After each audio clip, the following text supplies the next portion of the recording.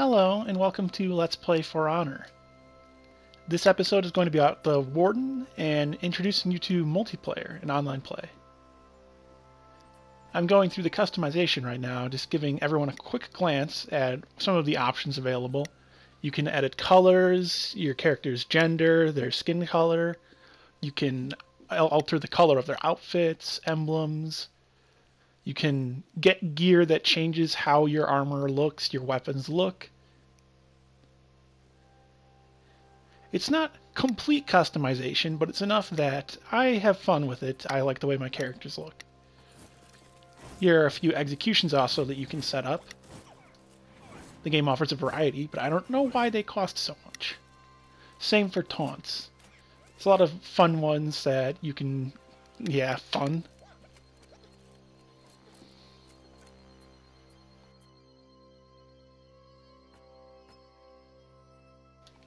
Here's the movesets if you wish to take a good look at them.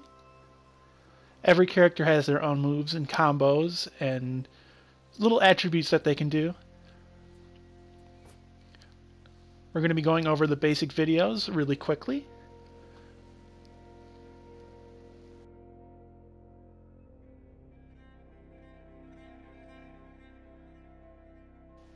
The Warden's combos are pretty simple. They are a Vanguard class, so it's not entirely surprising.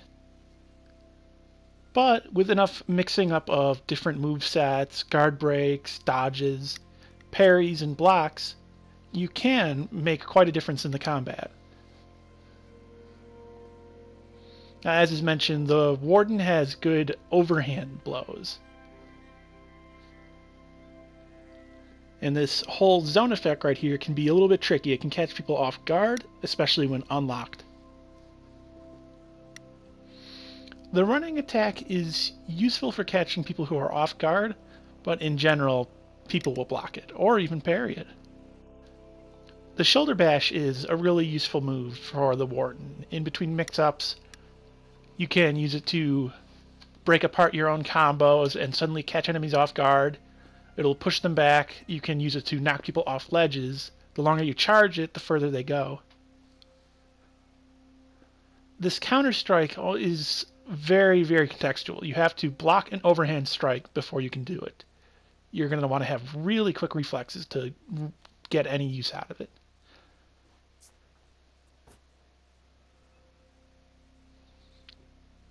The advanced video is a bit more of the same. The Vanguard classes are fairly simple to understand.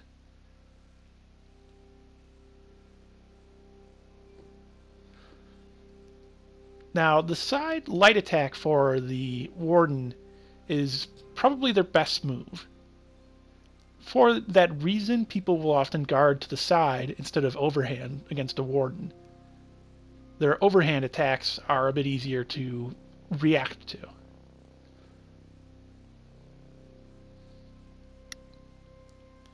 When you're charging up the shoulder charge, you do want to be careful that you're not just sitting there waiting for it to go, because they'll just sit there, wait, and then the moment they see you fly forward, they'll dodge.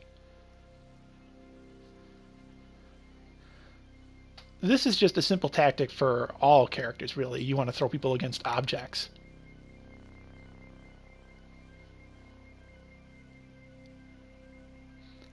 Feinting is something I'm personally not very good at, but it is almost necessary. So we're going to get into seeing a few battles of me playing as the Warden. The Warden is not my best class. I would say I'm kind of bad as the Warden. But I can manage to get by, even if you're not good at a particular character. Just knowing about parrying, blocking, of general play, you can manage to get by.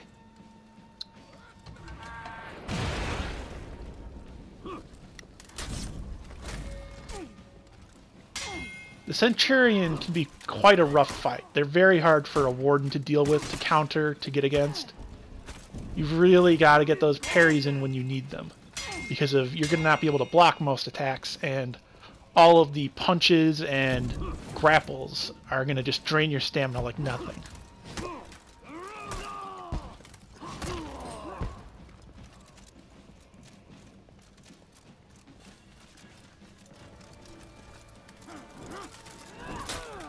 Against groups, I would say the Warden is not exactly great. They can get by with enough parrying, but their block isn't anything in particularly great. They don't have the best of zone attacks.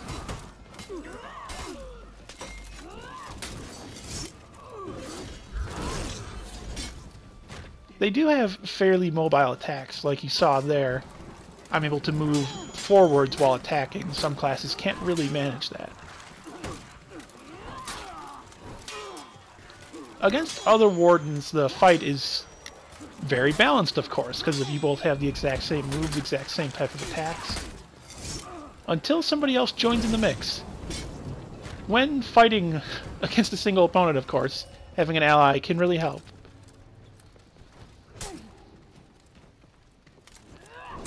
Here's a little bit of a duel against someone who is about equal skill to me, maybe even a bit better than me.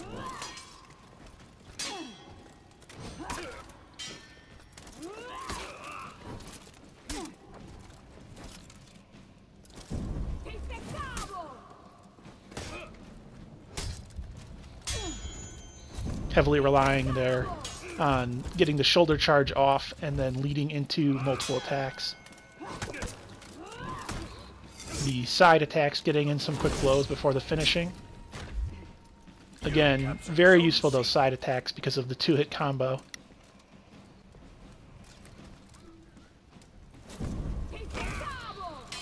Another fight against the exact same person.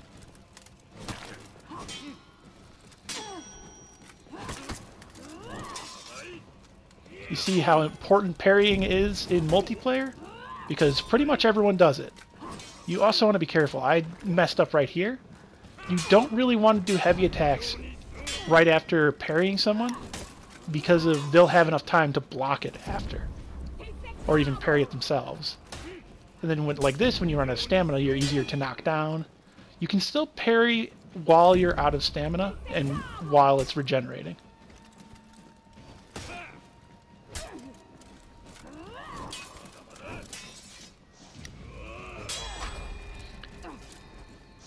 Getting revenge in a 1v1 is not exactly typical. And then, of course, I had her help earlier. It's time for them to get some help. I'm not really angry about this because it is Dominion mode. I'm not going to lose my head over this. But you get used to fighting in whatever mode you're in. In Duel, that's where you get the one-on-ones. In Dominion, you're going to see a lot of group fights. Like so. And you've got to learn how to fight in all those different scenarios. In this game, it is very much possible to even the odds and to be the underdog and win a battle. You also never know when reinforcements are going to show up.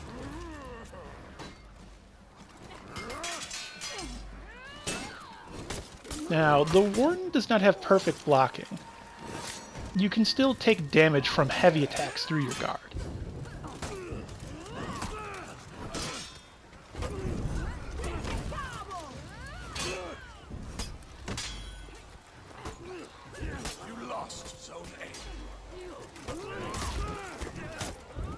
Also, as you just saw there, you can parry unblockable attacks. There are unparryable attacks, but those are more so grapples and punches and kicks. Even light attacks can be parried if you're quick enough.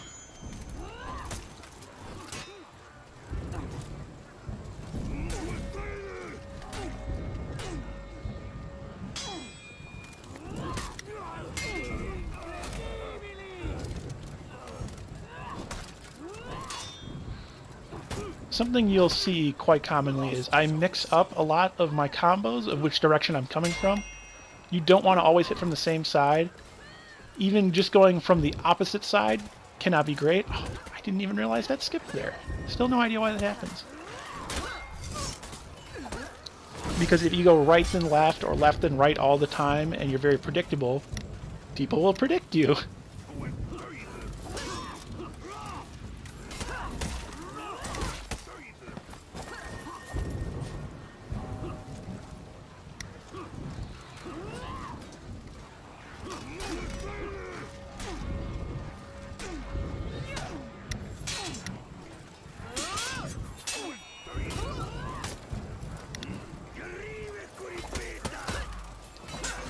The Warden is a class that can't really help out too much other people in big group fights like this. You don't have huge attacks or ways to knock people around, really. The best you have is your charge, your shoulder bash. Which, that you can always surprise people with and catch them off guard in the midst of a battle, and then just knock them away, send them flying, or send them off a ledge while they're fighting someone else.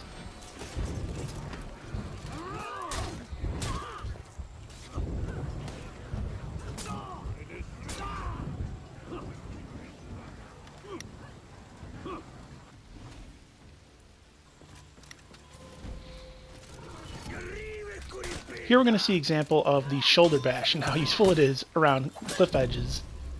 We saw it in the little videos, but right there is another example. The longer you charge, the further they go. Against an assassin class here, like the Peacekeeper, you're going to want to use your light attacks more so. Parrying can be a bit hard. You may want to rely more on blocking. You'll also want to be ready to guard break, because the assassins in general have a lot of good grabs and then follow up with stabs that affect with bleed or have nice quick combos.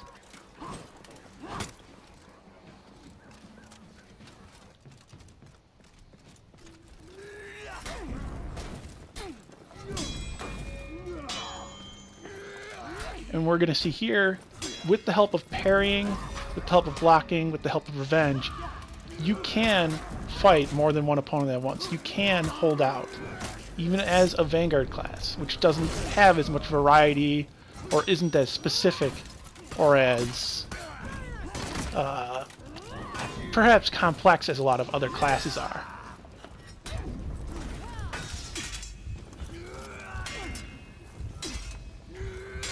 The Warden is kind of a jack-of-all-trades, master of none.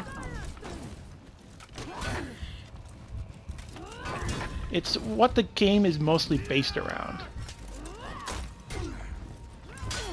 But that was the Warden.